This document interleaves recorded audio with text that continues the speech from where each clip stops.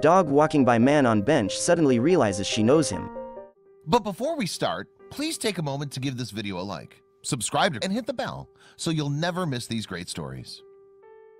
This is Rave, a sweet poodle who will never pass up the chance to say hello to a friend. Even one she hasn't seen for months.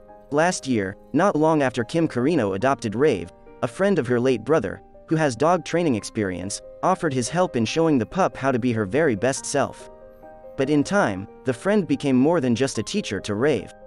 We met with him weekly, Carino told the Dodo. Rave adored him. The training sessions lasted all summer in a local park, until Rave finally graduated, though the man teaching her clearly never left her heart.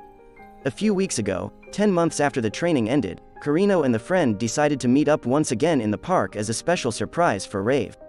To make the reunion all the more memorable, the friend agreed to sit quietly on a bench, seeing if Rave could pick him out. But would she really remember him after all that time? I wanted to see if she would know it was him. I suspected she would 'cause she is a smart poodle, Carino said.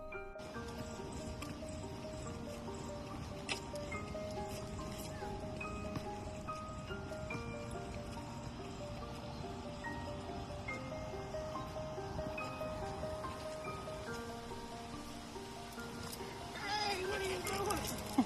Hey, you pretty girl. Hello.